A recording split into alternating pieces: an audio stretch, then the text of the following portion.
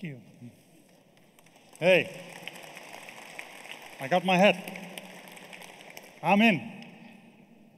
Welcome. My name is Wiebe Draijer. I'm CEO of Rabobank globally, and I'm here to welcome you and to say how honored I am to speak to you here today on this island with this hat. I want to thank all of you coming from Australia, New Zealand, and the world at large. And I would like to thank a special guest.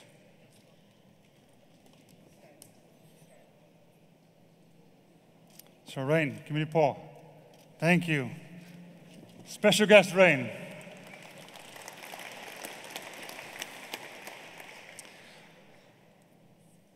Thanks, Zoe.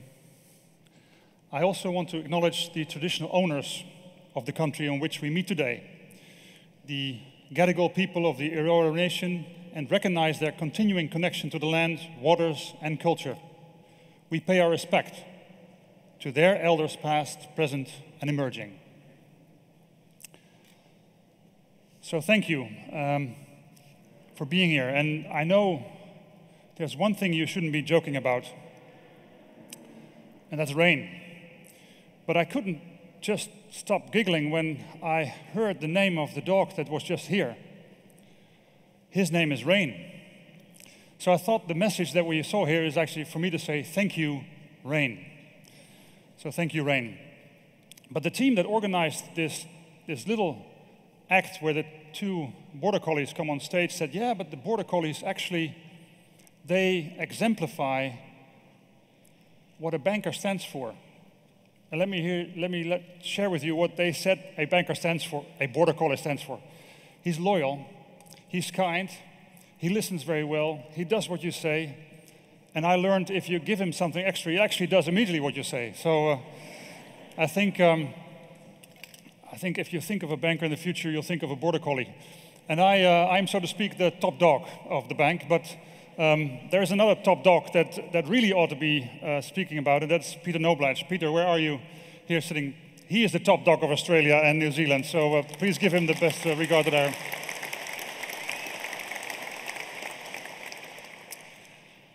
So you can't see Peter differently from a border collie from now on. That's just a pity from here on, Peter. I'm sorry to do that to you, but...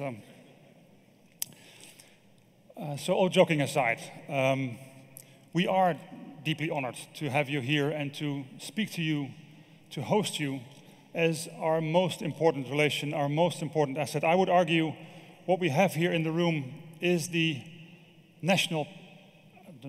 Australian and New Zealand Parliament of Agriculture, and you are our partners.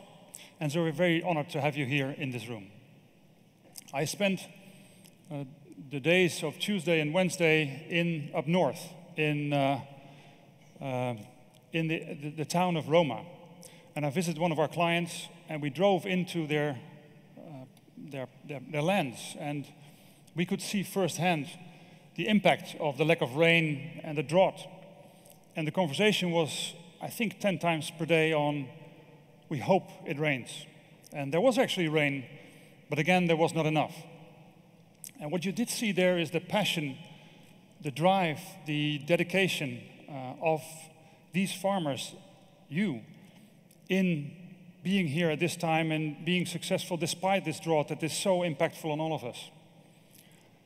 A little bit further north, there are, again, clients that are facing different challenges with the floodings.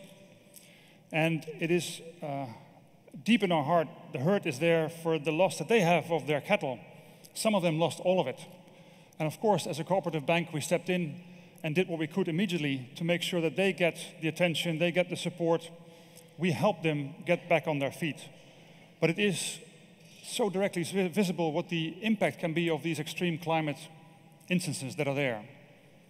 And we see them real life, and they're there. They're also the manifestations of the things to come. If you think of ahead in terms of the climate change that lies ahead and the impact that that can have. Also, at their land where we were there, they had activists only the week before.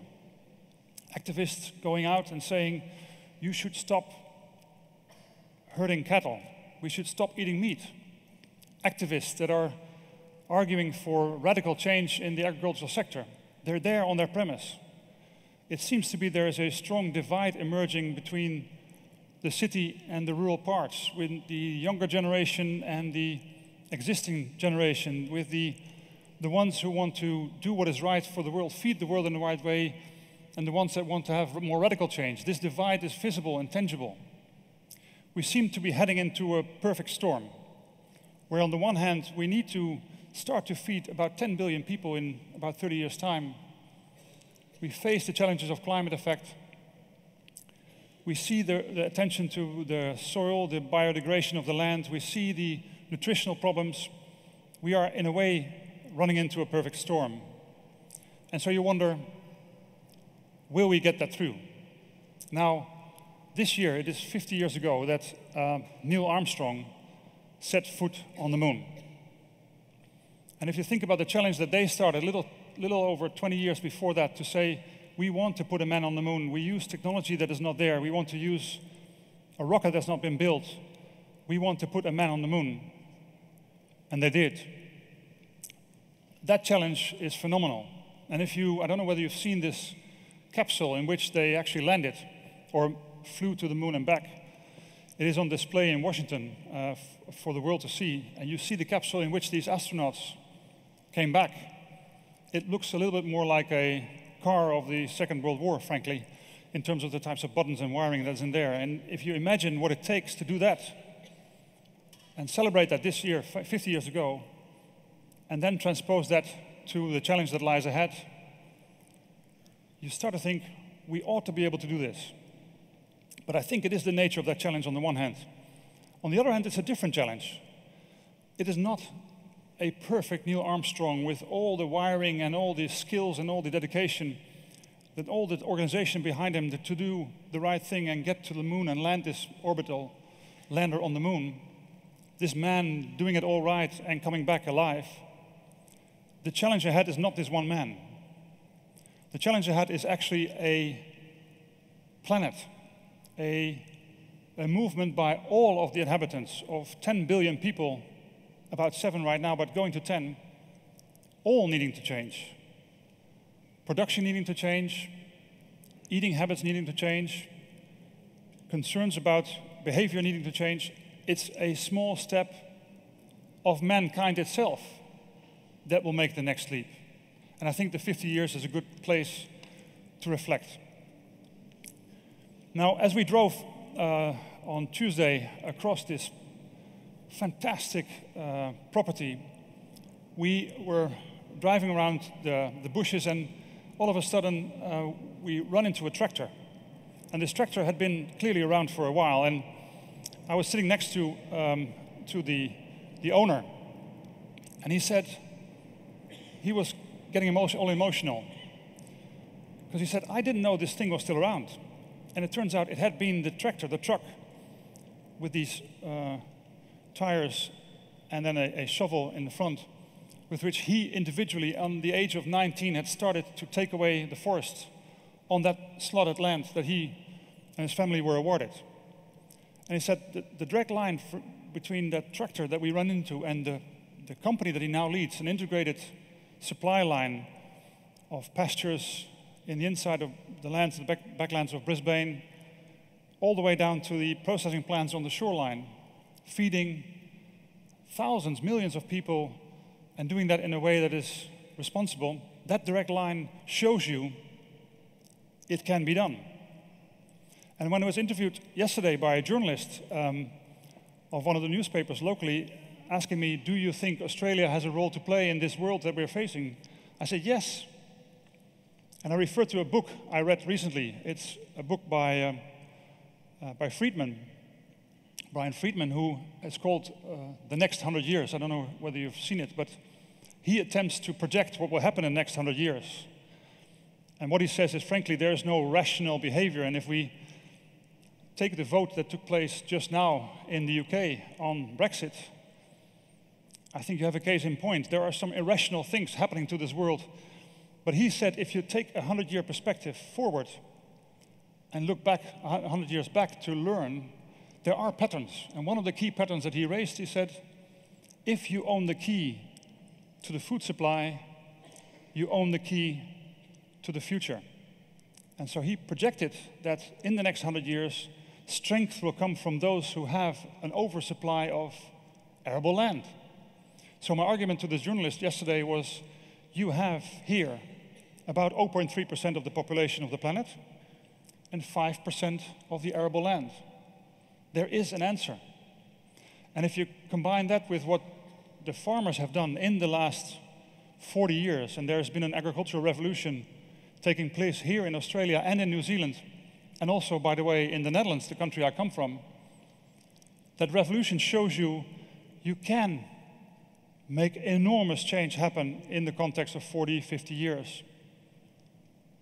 But it seems to me that somehow or another, with that success, we've also run into a phase where we've not found the optimal sustainable solution of doing it for the next 50 years. So the question is not whether we have that challenge that Kennedy so nicely portrayed when he talked about going to the moon. The question is, how will we get it done?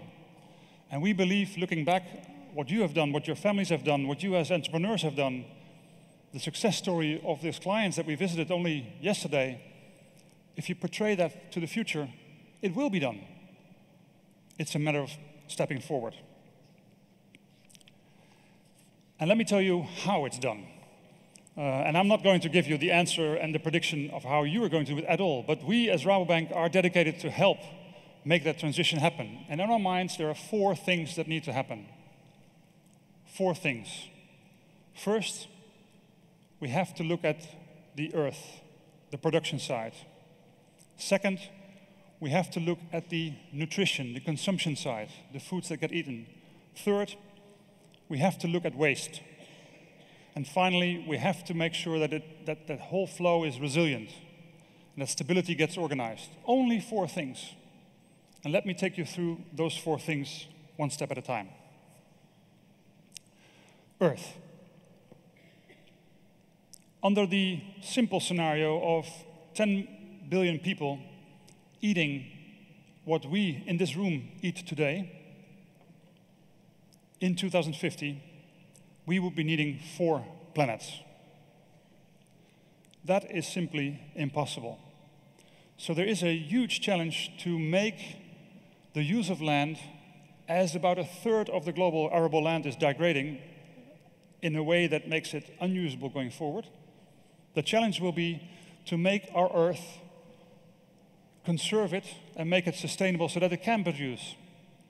At the same time, if you take the most productive agricultural countries, New Zealand, Australia, the Netherlands, and apply their technology, what they can do on their land, to that same arable land we have, you can feed the planet. So it is about how can we do that in a more sustainable manner? How can we do it so that the biodiversity doesn't get undermined structurally? How can we do it in a way that the chemical substance that we have used in the past will be not used in the future? How can we do it in a way that this planet is available for future generations? We can and we should. And we as Rabobank have been involved in many initiatives around the world of identifying those innovations with you. We do it with the World Wildlife Fund in Brazil, where we work with farmers to find innovative ways of having them use more sustainable practices on the border of where the forest starts, so that they don't continue to deforest. We're doing it with the United Nations, where we put up $1 billion US fund to incentivize farmers to shift from the practices that they're used to a more sustainable use of their soil. It can be done. We need to make those steps forward. Our foundation has about 250 projects around the world helping smallholder farmers to adopt smarter ways of farming. We need to find a way of make Mother Earth produce what the population towards 2050 need to eat, Earth. The second thing we need to do is nutrition. If you look at eating patterns, there are about 2 billion people obese, overeating, and about 900 million literally obese to the side where it becomes very unhealthy. There's an equivalent number on the other side of the equation of people living in hunger. The trick is to find an eating pattern that's healthy. This can be done, because there are now new insights in terms of how it's done. If you look at the latest report, the Lancet report that was done, it starts from how can we feed this world in a sustainable manner so that it's, on the one hand, possible to produce, on the other hand, that it's actually healthy in its mix. And my colleague Barry Martin will later on in the afternoon present on how we think it can be done, how we can feed the world in a nutritious way so that health becomes into the equation. And you do see the younger generation already adopting those eating patterns. And we might wonder and say, is that a fad? Is that a permanent? But from the calculation that Lancet has done in its report that was groundbreaking, it showed that many of the behaviors that are there are actually what is needed in the future. We need to help make that shift possible. Nutrition. And we, as Rabobank, are dedicated to new partnerships with health organizations, with the public sector, with private sector, to identify how we can link nutrition to health and do it in a sustainable manner. The third, waste. About a third of the food that we produce today gets lost or wasted. And if you turn that equation around, of all that is eaten, there's an equivalent half of that gets lost. So we have 50% available somewhere in the food supply chain that gets lost. It is the third biggest contributor to CO2 emission reductions and other emission reductions if we get the waste right. It's the biggest lever on the planet that we have available, and it's right in the middle of the food supply chain. About a quarter of the food that gets bought in the Western world goes into the bin. About a quarter of the agriculture produced that is from the most productive lands on the planet in Africa gets lost by the roadside. We collectively need to find ways to address waste as an issue, and it's no wonder that this conference talks about waste, and this afternoon we'll present the new report that identifies how waste can be reduced right here in Australia. And it's a promising report, because there's reductions, but there's a need to go on. Waste is the third lever that we collectively need to find out how to get our arms around. And we as Rabobank are involved in many initiatives around the world where we find new business models. It turns out that a dollar invested in the reduction of waste earns itself back 14 times. The biggest business opportunities lie in the reduction of waste. And it's good for the planet, it's good for the money, it's good overall for all the quality produced that you also produce, waste. And the fourth lever is resilience, is stability. If we want to get the supply that potentially is there in the earth, and we want to bring it to consumers that want to eat healthily, and we do not get waste lost along the way, providing stable supply chains is the lever. And also on Tuesday we talked about the big steps that are made in Australia in the integrated supply of pork and other meats, where if you bring the integrated supply line into effect, you can actually create more stable prices, you can produce more stably as a farmer, you have more predictability, you can invest in the next scale of scale-ups. Stability is actually a key that's not an abstract notion, it's very nearby. And we as Rabobank are continuously finding ways to offer new services to stabilize uncertain shifts, to find best practice, to share with you where that lies and to help you find those. That's our mission. So 4 effects: Mother Earth, production, nutrition to healthy patterns, waste reduction, and resilience. These are the levers that we collectively need to pull. And then we can do it. We can fly to the moon.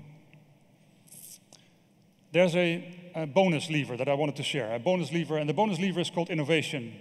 The bonus lever actually says, if we're smart, if we adopt new practices, if we find ways to innovate, that will offer new opportunities. And if we remember the words by Kennedy saying, and I don't know whether you've heard his speech or seen his speech when he said so, we need to adopt technology that's not yet been proven.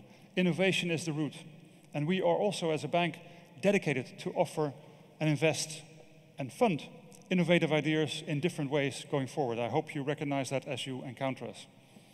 I met a wonderful cook in the Netherlands only a few weeks ago. And his name is Henk de Veldhuis, and he is the cook that supplies the food for the Olympic team in our country at the training site. And this training site is called Papendal, where he has his kitchen. And it turns out that their recipe is so good that now sporters from around the world come to train in Papendal to have the rest, to train and to eat his food.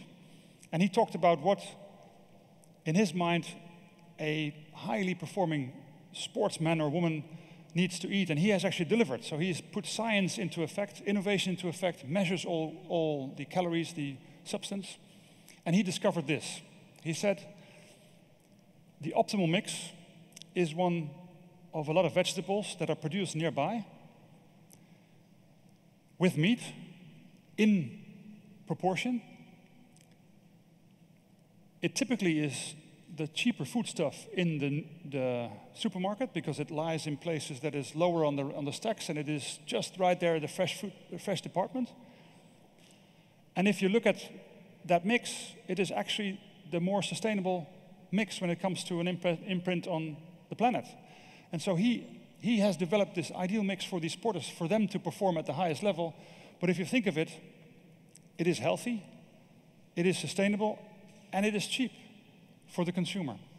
So there is an answer, and it's possible. And I think it is our challenge combined to find that. Now, it's where I shift to us and you. We as Rabobank, a cooperative bank, have made it our mission to help our clients, you, to make those next moves in the next era. And it is quite easy to look at that shift as something that is difficult, complicated, challenging, it's politically loaded, it raises activists, but really, if you think of it, it's about winning the next transition. We've won the transitions in the past 40 years, massively, you have. It's about winning that next transition. And we hope, we wish, and we are honored to be, and we're happy that you are here, to be the partner of you in that transition, in winning the next era. We as Rabobank, a cooperative bank, are present throughout the world in the food supply chain. We have about 160 billion Australian dollars in investments throughout the world in the food supply chain. We serve about 28 of the top 30 dairy companies, for example. But we're also in Africa, where we serve 5 million smallholder farmers on their first steps towards getting access to the food supply chain. We are there, and we've made it our mission to help you in winning the next era of the transition and the food supply to the world. That's our mission. And so we look at you as our partner in that mission. We hope, and we are happy and honored to have you alongside and be able to be a partner in that. We look at you as a partner in that journey. And we are a cooperative bank, and a cooperative bank has members. And our members formally come from where the bank has come from the Netherlands, 120 years ago. But we've stepped out into the world, and we are now so honored to be here with you for 30 years in Australia, 25 years in New Zealand, as one of the, hopefully, preeminent partners in your life and in your future. But a cooperative has members, and so we would like you to be and to feel like the members of that cooperative. And if there's anything that I hope that today will bring, the conference of today will bring, is for you to explore new ideas, to see what it takes to get inspired, to learn, to connect to your fellow entrepreneurs, your fellow leaders in the agricultural journey, but also that you feel as a member of this cooperative bank. And so, if we just step back for 2 seconds and reflect on what John F. Kennedy said when he was at Cape Canaveral on the way to visit the NASA site. And this is a famous anecdote I frequently use, but I think the metaphor is so beautiful. He ran into the first person he met on the way in, and he saw a man. He was swapping the floor, cleaning the floor. And he walked up to him and said, "What are you doing?" And this man said, "I am helping putting a man on the moon." And this is, I think, the essence of what this mission stands for. It is something that we hope binds us together, and that if you meet anybody of Rabobank anywhere around the world and you ask him, "What are you doing?" I hope he or she will say this: "I'm helping growing a better world," our mission. And I hope you feel too that we are the partner in that journey, growing a better world together, as a member, as a partner, on the way doing it together. I hope you enjoyed the day. I hope you enjoy meeting everybody.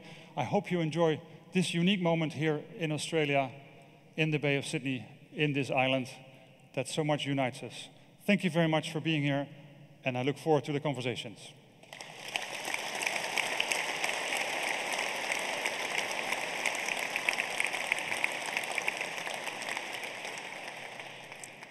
Now, I have one more thing to do before I'm off the stage, and then I promise me you won't see me back.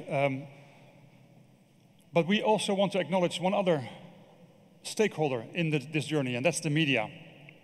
And we have been, as Rabobank, been connected to the media throughout the years.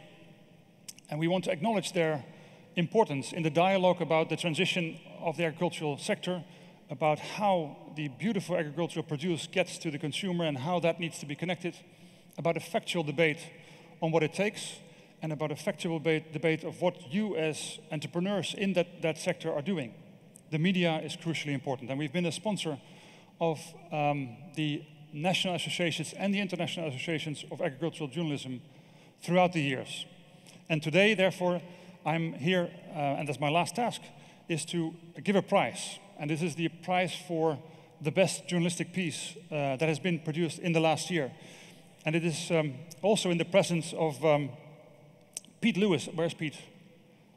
Pete Lewis is the chair. There you go, Pete. Thanks for being. Pete Lewis is the chair of the Australian Council of Agricultural Journalists. And we're honored to have you in the room, Pete, to represent also this important partner in the media. But let me then read to you the argument for the prize of this year. And the prize is called the Australian Star Prize for Excellence in Rural Broadcasting. And I'm reading the report of the committee that assigned it, an external committee. This year's winner is a very deserving story. It's realistic, it's powerful, it's a nice portrayal of the challenges of severe drought on a farming and regional community.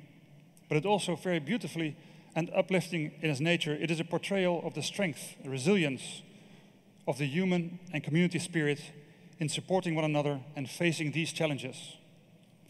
I cannot underscore this choice enough at this very moment as the winner. And so the winner of this year's Star Prize for Excellence in Rural Broadcasting is Michael Brissenden and the Four Corners team for their story, Proud Country. Michael, where are you? Come on stage.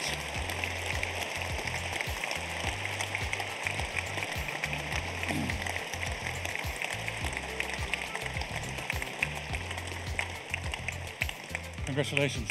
Very well done. Here you go. That's the. Now you need to. You know how this is done. Yeah.